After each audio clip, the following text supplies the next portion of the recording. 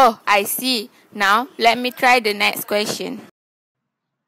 Sketch the demand curve to show the elasticity of demand for goods and services in basket 2.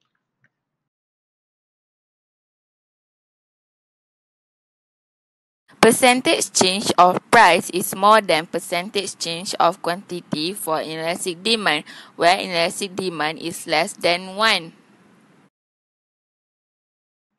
Discuss two factors that influence its elasticity.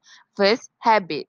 An increase in price will bring about little change in the quantity demanded because demand will respond less to the price change, as demand is inelastic. To illustrate, cigarette smokers will always buy the cigarette despite the increase of price because of their smoking habit. The second factor is frequently purchased product.